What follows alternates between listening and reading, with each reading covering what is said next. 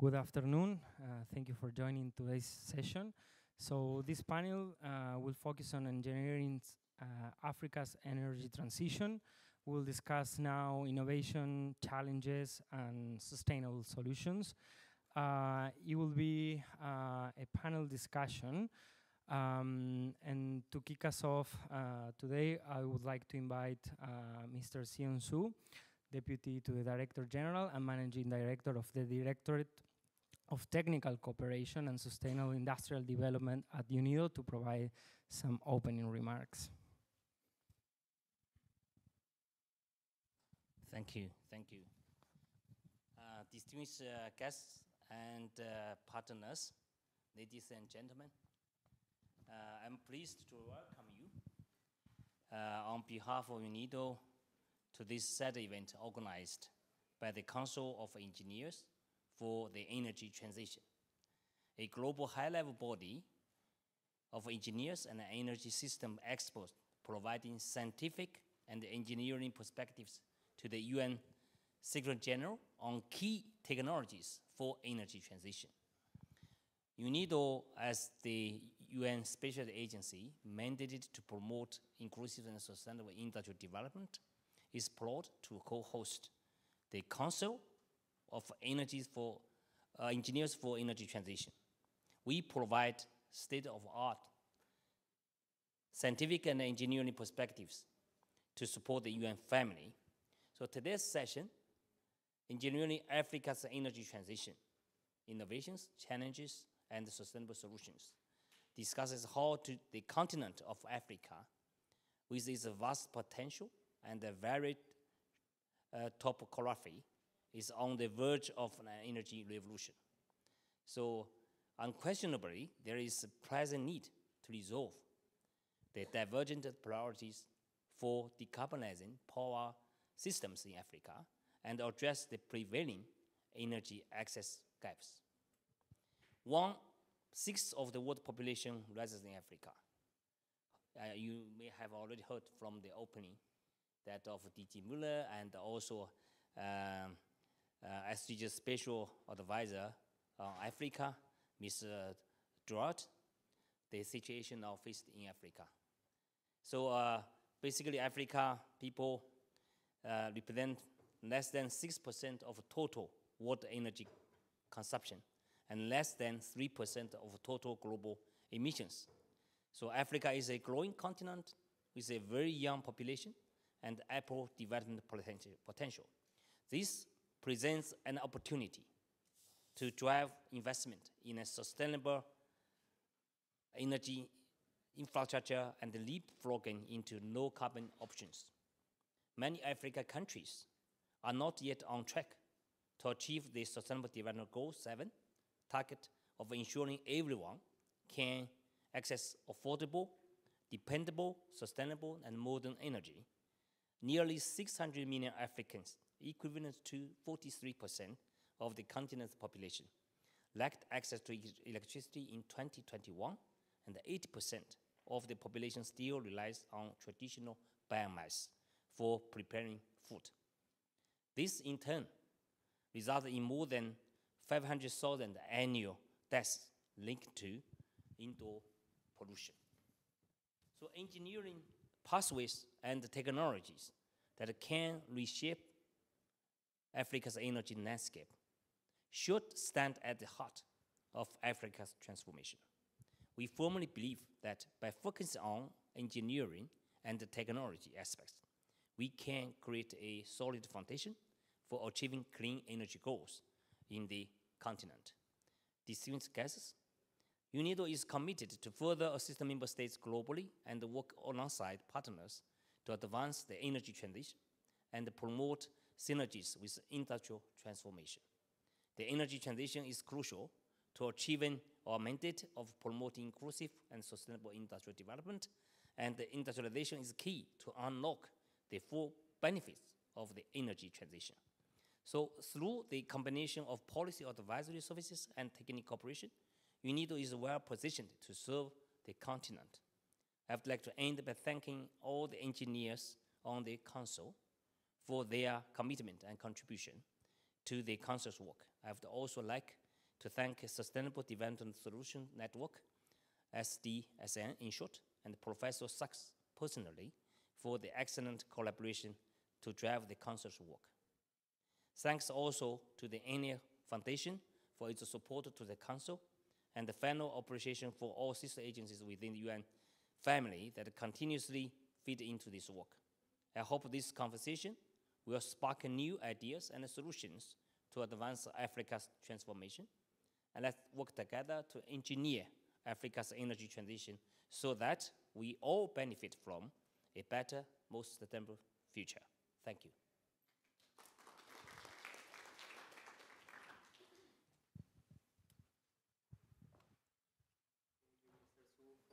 For the remarks. Now we'll move straight to the discussion. I'd like to invite to the stage Nora Maguero, founder and CEO of Drop Access, and one of the members of the UN Council of Engineers for the Energy Transition. I'd also like to invite Mrs. Emida Silveira, professor at Cornell University and member of the UN Council of Engineers for the Energy Transition. Mr. Peter Gorge, partner and co-investment director at Spark Plus Africa Fund. To also invite Ana Maria Camelo Vega, senior economics and finance researcher at Columbia Center on Sustainable Investment. And to our moderator today, Mrs. Radia Salawi, chief of the energy section, Sustainable Development Policy Divisions at UN ESQA. Over to you, Radia. Thank you very much, and thanks for the welcoming remark, for setting the stage. And let's consider we are in the African continent. Our objective is how really to implement large-scale solutions, because the gap is certainly large and it's needed, all the effort are needed.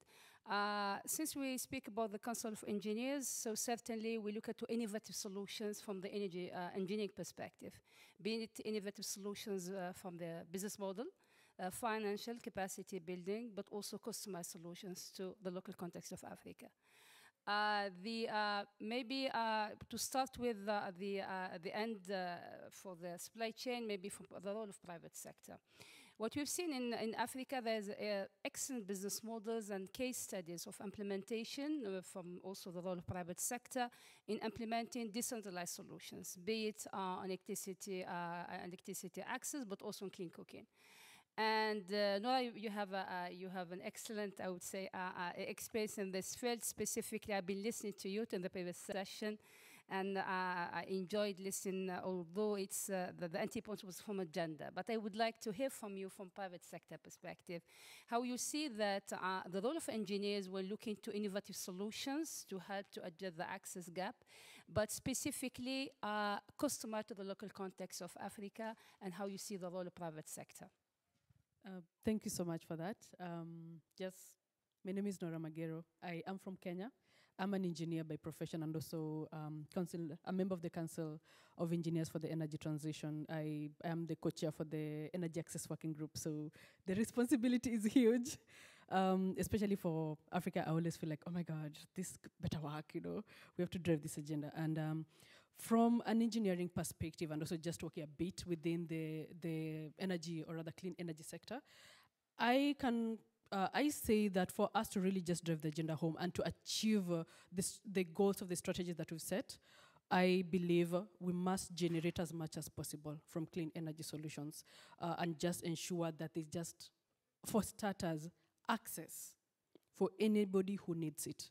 And second, we must have productive use for this power, because there's so many issues affecting the continent, the African continent. We have poverty, we have poverty and its children, now energy access, and all intertwined in that. And the statistics keep on bothering me. Like, ever since I was growing up, I used to hear these statistics. It's just staggering. It's not really changing as fast as possible. And having worked as an engineer in this space and running my own organization that produces technologies within the African continent, I feel like if we just have enough productive use and practical technologies to off-take all this generation that you want within the continent, then we can actually make a very big dent into that transition that we foresee. And obviously, as engineers, we play a very big role in ensuring that there is appropriate R&D done, and it's also equitable R&D. And when I talk of equitable R&D and technology development, from an engendered perspective, sadly enough, with the energy poverty, we women are the most afflicted by it, because also we're the biggest interactors. And we find that the technologies that are being brought into the market, we're always trying to fit into them.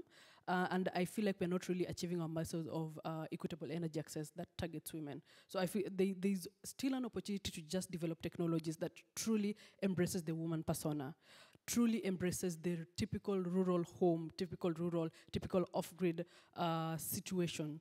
That kind of persona, and it's long-lasting. Like, it contributes and has compounding impacts to it. Let's give more than light, even as we do more generation and bring into technologies. But we have to come up with engineered solutions that are economically viable. And that's why I always still go back to productive use. If we're going to generate as much as possible, we engineers, it's our responsibility to ensure that we are bringing so many technologies to maturity. We bring them as fast as possible. We bring them to be better and quality technologies that still fit into the African ecosystem and just drive the agenda home. That truly it gets to a point where we just completely change the statistics of 600K people who don't have access to electricity, or even is it 800K now because of COVID. So for us as an engineer, I feel personally responsible to take part in just development of these technologies outrightly. Whether it's a technology that is going to impact the food ecosystem for food security. Food security is still a very big issue in my continent, which doesn't make sense considering, like, with such a productive landscape of we have enough land, but obviously there's so many issues that are affecting food security, and also climate change is coming in to just rip so many of the gains that we keep on making. But then also healthcare is still a big issue, so we must put in the technologies as engineers that still plays in the nexus of energy access and healthcare, energy access and education. And it's our role as engineers to ensure that these technologies truly meet the goals. I know capitalism has so much to play in what's coming to the market, and we can't help it. At the end of the day, an investor will want to know, and maybe just you want to know, like, where's the money gonna flow? Like, how is it moving from point A to point B? Because whoever's bringing the money wants to find out how am I gonna make my money out of it? And it's business, and it makes sense, and business drives the world. But then the impact side of these technologies truly being sustainable and impacting so much, that lies with us as engineers. As we bring them to fruition, as we bring them to maturity, is our responsibility to truly ascertain and evaluate that they're equitable as much as possible. And it still goes back to R&Ds, still goes back to research through engineering, and also engineering for the future. So I used to joke a lot when I was trying to develop solutions within the water energy food nexus, that Africa, being the young continent, also taking up clean energy technologies, 25 years are going to come when all the solars that have been installed in the capacity are going to be degraded. What are we going to do? Are we going to go back to square one and say, ooh, now we have a landfill of solar panels? I find that truly unacceptable. So that is why we come in and just integrate engineering solutions that truly last. I want to see circularity models that off-take the solar panels, the wind turbines, the blades, and recycle them back into the economy and meaningfully create economic value for the continent. Maybe introduce manufacturing within the African ecosystem and truly introduce manufacturing and finance it. Because I am a manufacturer, and there's so many issues with manufacturing within the continent, especially clean tech manufacturing, because it's been done somewhere else. China is a big player in manufacturing, and normally people say that, ooh, Nora, why are you making solar fridges in Kenya? And you can actually take it to China. But then, come on, the jobs that to be created, the circularity models that we're including in our manufacturing that is not being done somewhere else. Yeah, thank you so much. Yeah, thank you very much. Actually, you bring me to when we speak about the productive use, and this is where really you can implement integrated solutions that help to address several SDGs, but also address the climate actions. I've been implementing the Western Asia, specifically in the countries like Lebanon, where we have conflict. We've seen how when we integrate solutions that address the water engine nexus, and from engineer perspective, when you look at also the circularity, you not only empower the women, you empower the community, you generate revenues, but also from social inclusion in conflict areas is extremely important. And that's why maybe to look at, in this aspect, good that you did mention the circularity and productive use. It's good also to see how just when we speak about biogas, for example.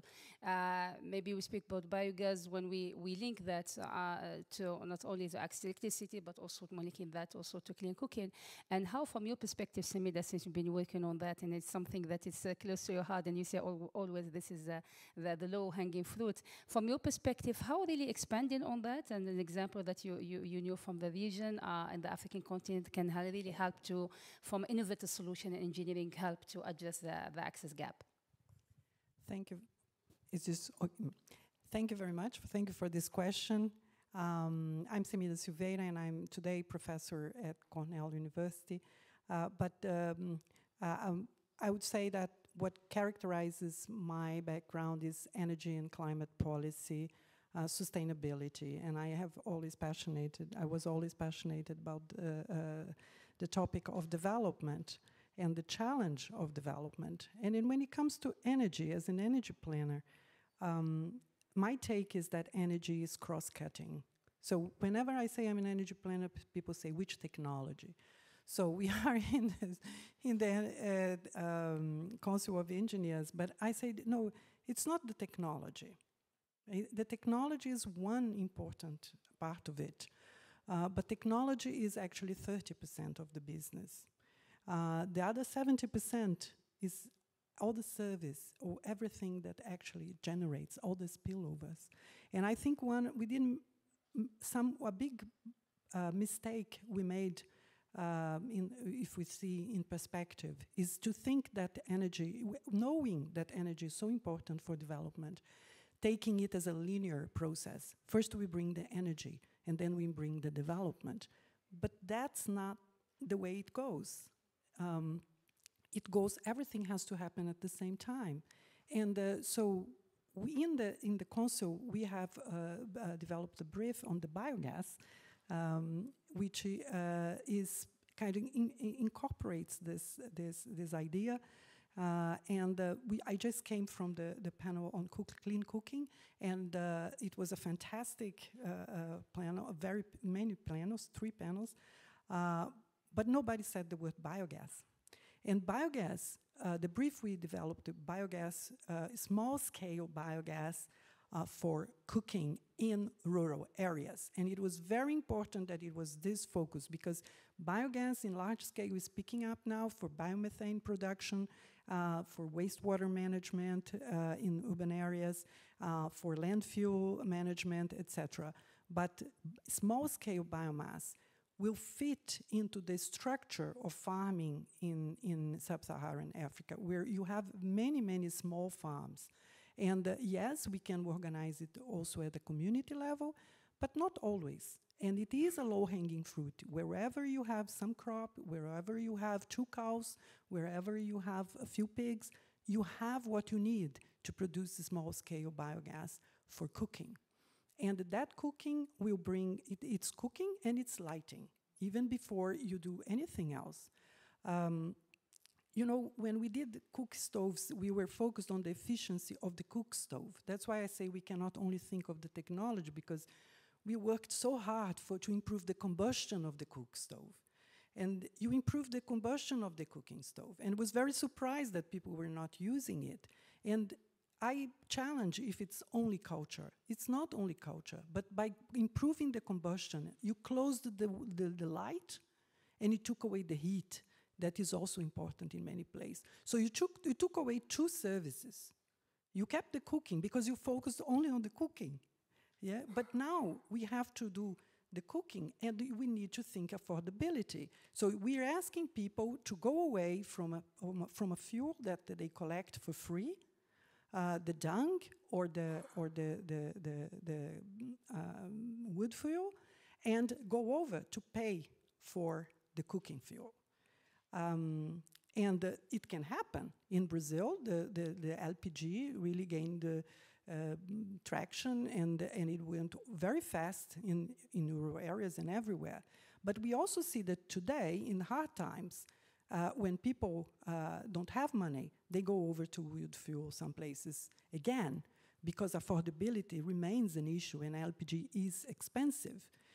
So what we did in this brief on the biogas is to look at in what ways it could be a solution, and we have looked at experiences from all over the world in different for a small-scale biogas, and how much we have learned that it can even work in arid areas, because you need also water for the biogas, but it can work also in arid areas. But you have to contextualize the technology. You need the support for that technology to work, because it will not go by on its own. But where it succeeded, it created even income, because as a result, a residue of that, you have the fertilizer that people have used for agriculture.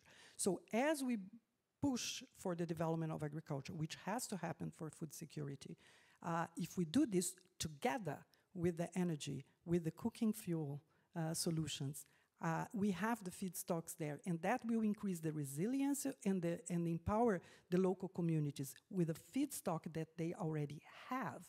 And with 2 cows, you cook as much as you want, 2 meals per day. And I have visited projects of this type, and you have the light, because you can use the gas for lighting, and that can be a stepstone for other uses of the biogas. In Bangladesh, in fact, we put a membrane, because Bangladesh has real problems with arsenic in the water. So if you want to drink clean water in Bangladesh, you have to buy clean water. But when doing the biogas, in the process you have the low heat of the biogas generation, and that low heat is enough to actually clean the water with a membrane. It is fantastic. So we got 2 products, increased the total efficiency. So for me, it's the total efficiency of the system, and actually building also bottom-up the solutions that are on the ground. Yeah, thank you very much. And actually, building on efficiency help to build the resilience as well, and look into that integrated solution when it comes to clean cooking, the role of LPG, but all of this, when we speak about biogas, is all of that need not only policy support and regulations, but need the finance in order to upscale. And this is the major challenge that we face specifically on de-risk in this kind of project.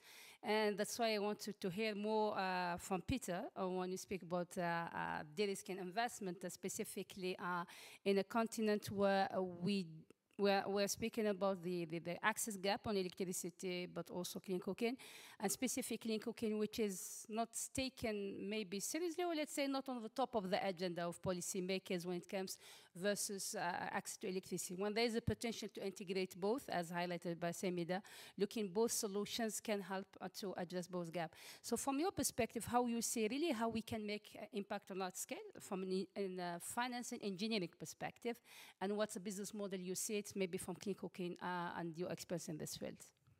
Great. Oh, thank you very much, and thanks for inviting me to be a part of this panel. I'm not at all an engineer, so completely outmatched in technical regard. But I'm Peter George. I co-manage a fund called Spark Plus, which is a fund that we developed during my time working with the Clean Cooking Alliance. The fund is a $64 million debt fund with capital from a mix of public and private investors. So we have DFIs, the US DFI DFC, we have the European Commission, African Development Bank, IFU from Denmark, and BIO from Belgium. I think I covered all of them.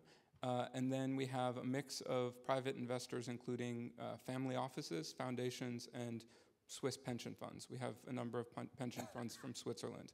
So to your question, I mean, in the clean cooking space, there are a number of really interesting innovations occurring. One is a fund like ours. It's a blended fund that's using concessional money from governments and foundations to essentially mobilize commercial capital from pension funds and other sort of commercial investors.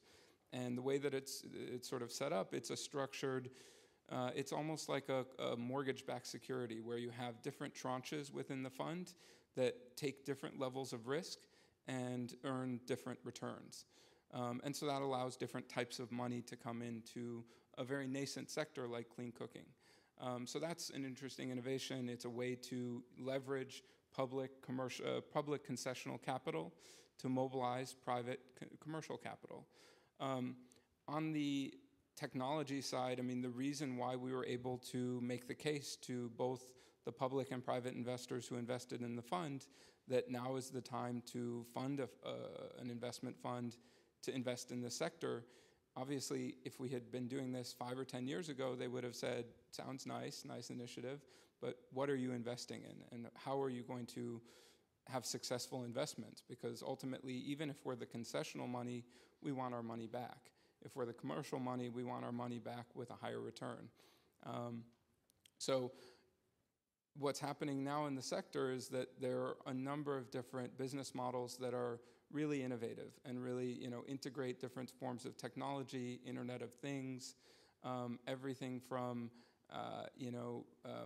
smart meter enabled LPG business models where you add a smart meter with a SIM card, a GSM chip that locks and unlocks depending on whether you've paid for the fuel for the day, so that you can essentially purchase LPG in the same way that you would purchase a tin of charcoal. To another model that's really interesting that's starting to scale outside of Kenya, it's already at 1 million customers in Kenya, is ethanol through a network of fuel ATMs. So the fuel ATMs are mobile money enabled. You can use your M-Pesa account to purchase, again, a very small amount of ethanol in the way that you would purchase charcoal or wood. That is another example of integrating technology. We're looking at companies that are integrating pay-as-you-go technology into electric cook stoves, induction cookers. So then you might make induction cooking electric for the consumers who are on the grid or have electricity affordable, because the big gap is it's both the operating cost, it's the running cost, but it's really the upfront purchase price. And so if you can spread that purchase price over time, as you do with a pay-as-you-go enabled electric appliance, then it's much more accessible and affordable for more people. So there's all kinds of technology being integrated into different business models across pellets, ethanol, LPG, even biomass cook stoves. We're looking at a company that is integrating, again, a USSD technology into the stove that then syncs at various periods, not every day, but it'll sync every, let's say every month or couple months, and transfers the usage data, which then generate very high quality carbon credits because they're backed by the actual usage data. And that's a stove that can burn wood, charcoal, dung, other sort of traditional biomass much cleaner. Then the last thing I'll just mention is that, the other innovation that's really critical to this market is carbon finance. It is just impossible to serve much of the unserved, market with regards to clean cooking. Let's say between 60 to 90% of most countries in Africa that are cooking with traditional fuels, you will be unable to serve most of that market on a purely commercial basis.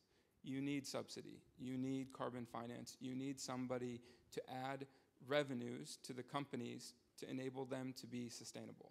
If you rely on the customers to support the business model in full, it just won't work. It doesn't work for most customers. There are companies that are serving urban consumers, more middle income, let's say lower middle income consumers that can operate more commercially, but we will never get to clean cooking for all without significant subsidy of some kind, however you want to call it.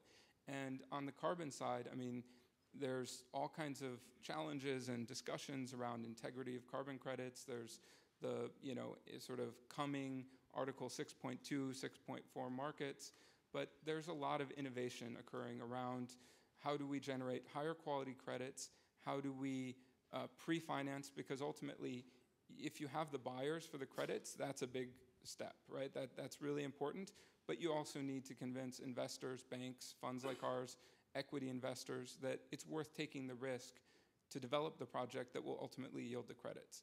And there's all kinds of, let's say, financial, to your point, Radia, financial engineering and structuring that needs to be done that's also very high transaction cost in order to get these projects, to financial close.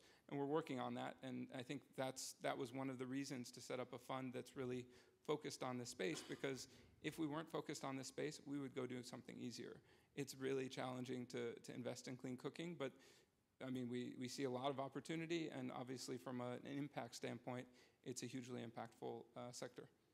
Maybe I'll leave it there. Yeah, thank you very much. Actually, I'm working on a report on the clean cooking for the LDCs and looking to innovative solutions when it comes to financing. And what you did mention showed that I was impressed by the different examples in the African continent when it comes to looking to, for example, applying blockchain solutions at small scale. And really, you see how really communities, when you think that they don't have the skills and the capacity to really just use this kind of solutions, but you can actually implement them. And then it comes to how to upscale all of that, and how to bring all the community, as the example you did mention, really how to make it at scale, because it's really about innovative solutions, what I call financial solutions, but it's finance engineering solutions. At the end of the day, it's all the puzzle of that we need to create in order to upscale the investment. And that's why, since we are within the framework of the Council of Engineering, although I'm an engineer by background, but also you are engineering financial aspect as well. So, and always when you speak about the energy transition and the summation of the energy system, specifically in the African continent, we speak about the lack of infrastructure, obviously the investment, but also the skills that we need. The skills that we need at all sectors, but let's focus on the engineering part. So maybe this question, actually, we take it from different, I want to hear from all of you, but maybe I start with you, Noah, with the way you see it. How we need to, what are the skills that we need to work on them from the engineering perspective in order to build the capacity that they help us to implement such innovative integrated solutions that are cross-cutting? It's not just about the energy sector. To be honest, I don't know how to wrap that up into just picking a specific skill and say that this is it. This is what we really need to introduce. But I've seen what capacity development, specifically when it comes to technical knowledge on clean energy technologies or just energy technologies, whether it's a training on installation, on grid maintenance, grid development, grid innovation, has really played a very big role, specifically for Kenya, to the point where Kenya has gotten to the point where it's close to almost over 75% national coverage for electricity. Obviously, it's still lagging behind when it comes to just ensuring that everybody truly has access and has access throughout the year, because that now brings into question the stability of our grids as a country, and also just the technologies that can just push it to the last mile. So I see a future where we really need to teach on innovation. Just literally start a way of how we can rigorously innovate various kinds of technologies that can be incorporated within the energy sector. I don't know how you can spark or teach innovation, but then maybe putting people in real life examples of how to just create or rather rethink innovation or rethink models of delivery. I don't know if we'll I mean, I really like it when you say that how catching on innovation, and obviously it comes all about the change in the curriculum vitae bit at different level of university. That's why I wanted to hear from Samida, since this is obviously your area of intervention, I would say, and you've been familiar maybe of course, yes, to see how the student community have changed the way they think, the needs of the markets, and the gap that exists between what the universities provide, research institutions within the universities and research center, compared to what the private sector and the markets need. So how, from your perspective, and we remain in the African continent, we can really look at what's the innovative solutions that we need to build the capacity of the students at universities? Yeah, well, that's a fantastic question. And I think the universities are going through changes that they have not experienced in hundreds of years. And that's because of many reasons, partly because you have other players when it comes to education, you have other players in the market, but also because what you said, that sometimes there is not a good match maybe with how the education is formed and what the needs are. You know, I'm in systems engineering in Cornell. We are one of the 5 programs in the United States. And what do we do? What do we teach in systems engineering? We have engineers from many different backgrounds.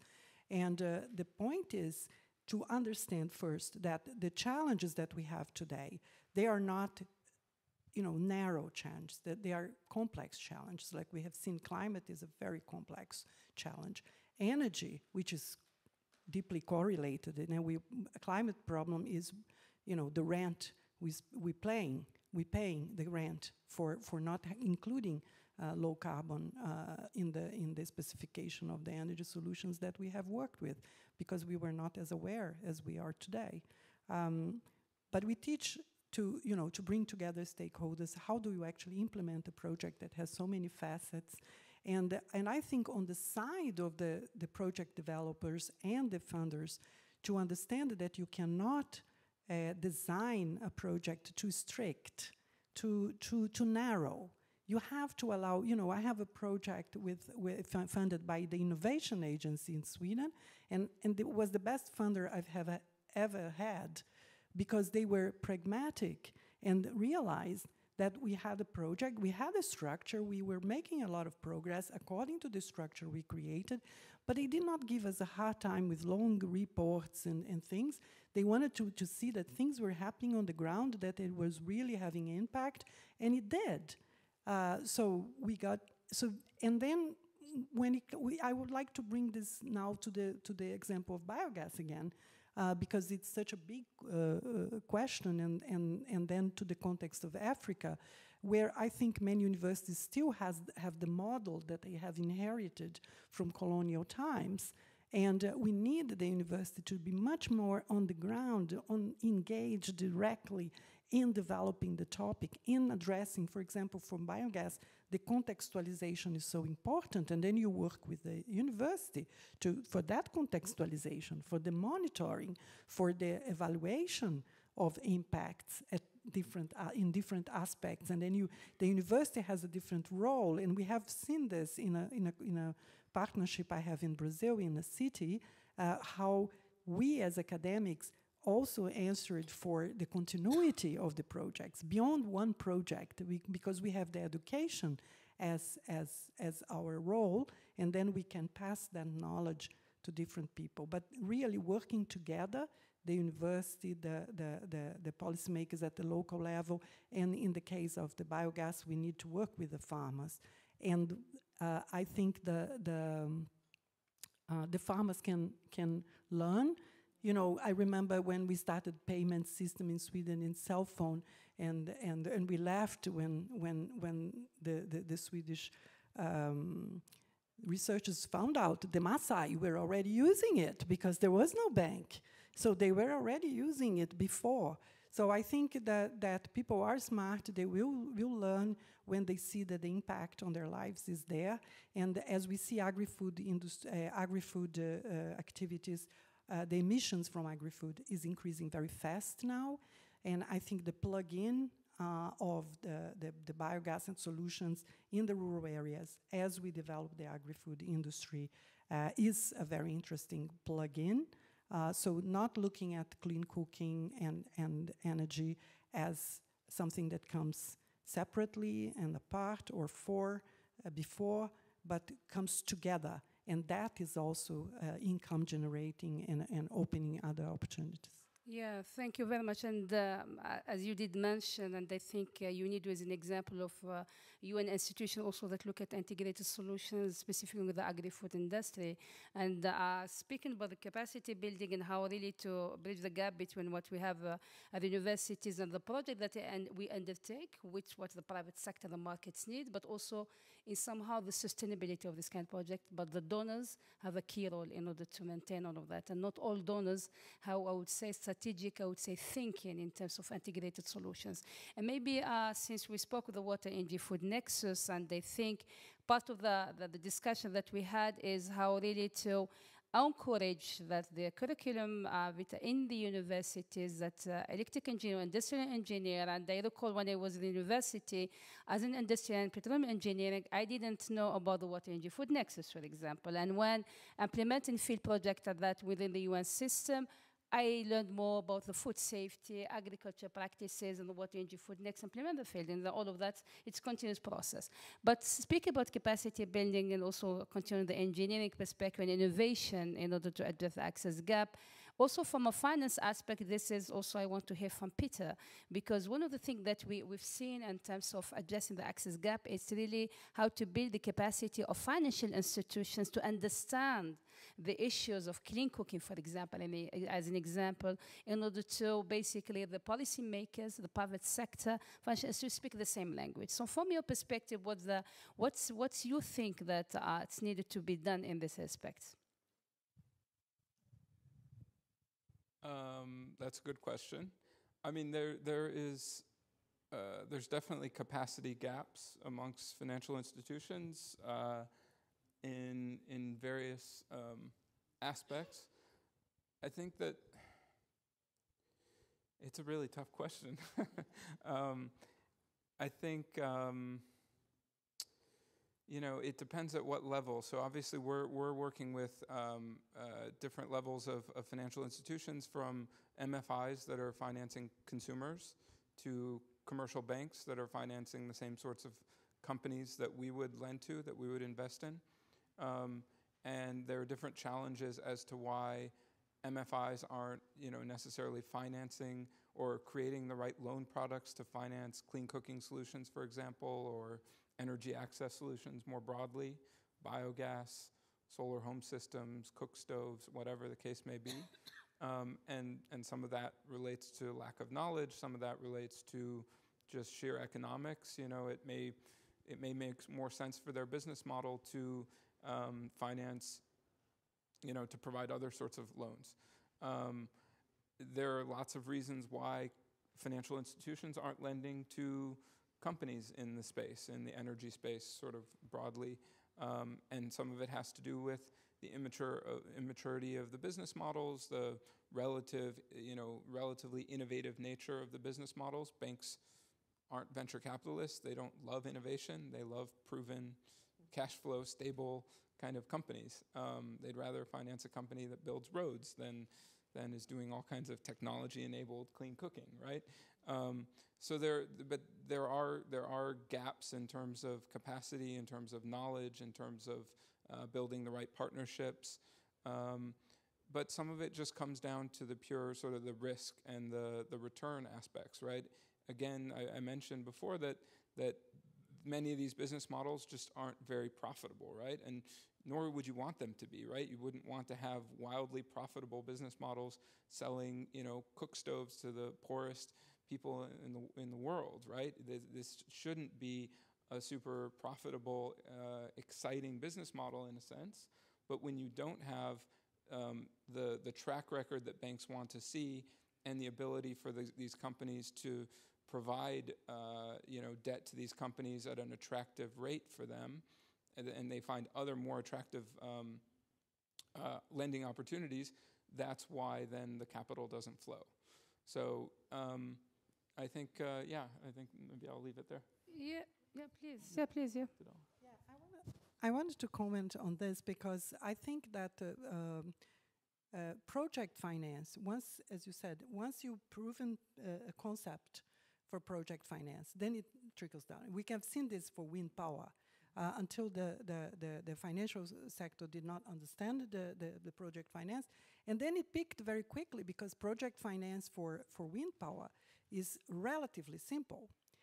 But when you come to biomass-based, it gets very complicated. And I think this is one of the reasons why for biomass, the project finance, you have more stakeholders, you have more risk in different ends. And yeah, well, it's on the feedstock side, it's the technology side, it's the user side. So it's too kind of fluid, and then the financial sector doesn't like. So I think one of the gaps could be also to look at ways in which the financial sector can create models that can trickle down in an effective way to the local level. In collaborating for, so that you have the scale, because usually the financial models like the some sort of scale, and then you have the scale, and then how you break this down in a meaningful way. And I think it was mentioned today earlier in the panels we were on how carbon markets could perhaps be one trigger for kind of pushing for solutions in that direction. Yeah, and still that we need engineers also on the financial institutions. It comes that we did a regional forum climate finance, and I was impressed by one of the banks, how they have the sustainability programs, and they do have engineers. This is the sustainability program that come up in the banks, and it helps them basically to see things differently, understand the technical aspect, understand how you implement projects and the specificity of the rural context and integrated solutions.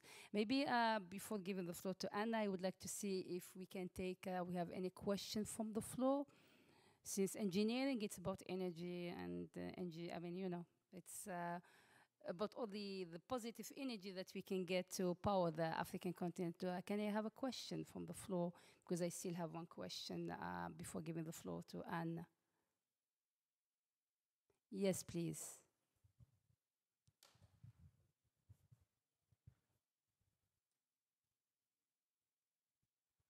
Yeah, thanks to all the speakers. Very great discussion. I mean, a few things that came into my mind. I mean, I think one was primarily is, if there might be comments, I mean, about the very high cost of finance for developing countries, which I think is a very well-known and acknowledged barrier. And the other one, in relation more particularly to the clean cooking fuels, is fossil fuel subsidies, which remain absolutely huge and could be extremely possibly painful thing to get rid of in developing countries for the poorest people, but absolutely essential in terms of the energy and climate transition. Your name, please? Ed Byers from YASA.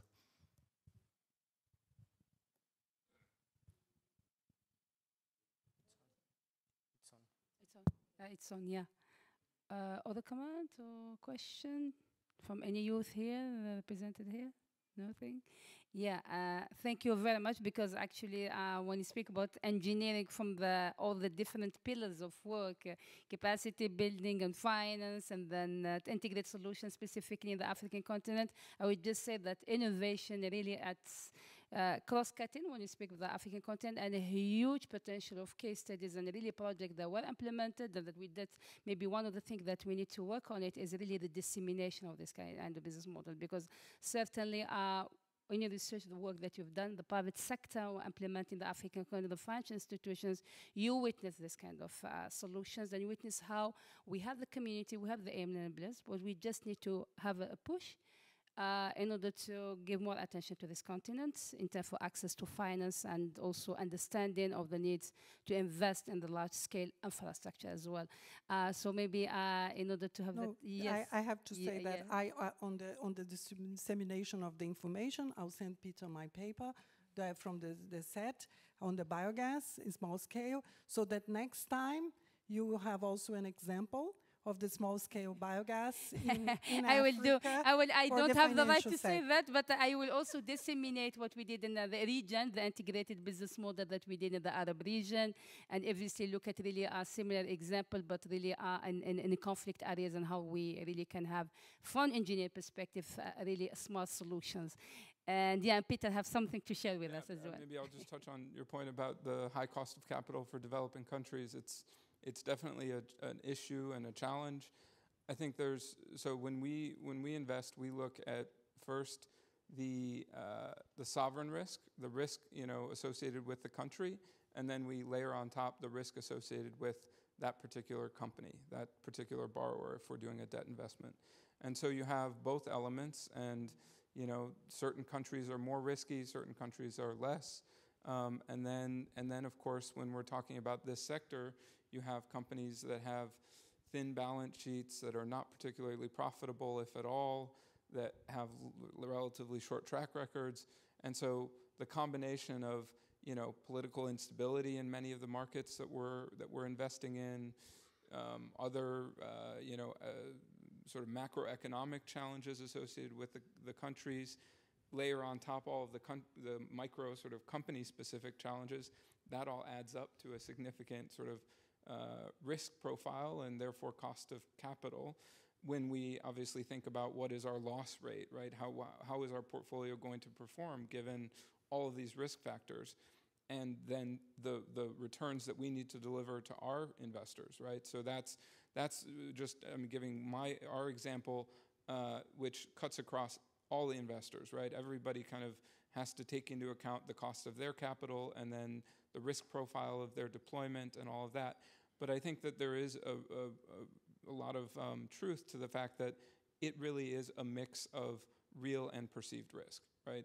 Africa is risky, but it's thought of as being more risky than it actually is, right? And especially if you're structuring your investments well, if you're doing things right, Africa and these markets are not as risky as a lot of foreign capital sees them as being. What's really needed, especially at the early stage, is local capital. There's a dearth of local risk capital. And of course, when it's a business model or a sector that's not very attractive financially, if you think about impact investors, where are most impact investors? They're coming from London, Amsterdam, San Francisco. They're not in Nairobi and Joburg, and those guys are more commercial investors, right? And so, but those are the investors that actually need to be investing at the early stage in these innovative business models. They know the markets, they're closer to the entrepreneurs, and that's how it works, right? Local investors invest at the early stage. So I think that's another element to the sort of high cost of capital, because you're relying on foreign capital in a lot of cases. Yeah, that's why we need more to build the capacity to local institutions and really to invest and have the role of the public institutions of the government in order to make this possible and reduce the cost. And that's why we make it on the sustainability part and the ESG performance for all banks and specifically the local banks. But this is all debate. We can continue on it, but let's remain on the Council of Engineering and the role that can bring to the sustainable development agenda in the African continent. Over to you, Anna. Is it working? Yeah, thank you, Red. Yeah. Well, first of all, thanks everyone for being here. I just want to thank everyone in the audience here and everyone that's joining us virtually for sharing this space with us. And of course, thank you to all the incredible panelists. It surely has been one of a very engaging and insightful discussion that I'm sure will lead some spark of thoughts in the next couple of days for everyone here. So as we have seen today and as we have known and we will continue to see Africa and as in the rest of the world, we are seeing the devastating consequences of the climate change and the whole situation that we're in. We also know that Africa is one of the regions that produce the less percentage of total global carbon emissions. And on top of that, it is a region that has a lot of potential in terms of renewable resources, especially solar and wind. So if we see all of this, it puts Africa in a very strategic and yet challenging situation to be at. And the discussions that we had today, I hope, my hope with this is that they give us a reminder of that every challenge is also an opportunity. And I hope that we get out of this today and then tomorrow after the whole day with that in mind. And I hope we take this as an opportunity to change this and to, not only in Africa, but in the rest of the world, see this as a new opportunity for transformation and change. So I think just to wrap it up, what we saw today, what we discussed today, for Africa specifically, we do need 3 things that I would prioritize, and I would just like you guys to leave that on top of your minds. So first of all, of course, it's very relevant to the panel, technology. We do need technology. We need to keep investing in technology. Technology not only reduces costs, but also accelerates the transition. And we know we are against the clock in every single matter related to climate change. Second of all, we need financing, as we just talked about. We need a lot of financing. We need to especially keep fostering and implementing innovative financial instruments in the different markets. They need to address both local and international capital, and they need to implement the different technologies that we have in terms of financing for that. And then third of all, we need capacity building. So we need to actually empower local communities. It's not only necessary to leave them with the knowledge and with the tools without capacity building. Some of them failed situations, not only in Africa, but in the rest of the world, reflect that most of the cases, you have the solution and you give them the solution, either with technology or with a financial instrument, a new fund, and then it's not sustainable because you don't have the capacity to actually keep it going. So I would leave with that. Thank you again for being here, and I hope you enjoyed the discussion. Thank you very much, and join me to thank all the panelists. And for Santiago.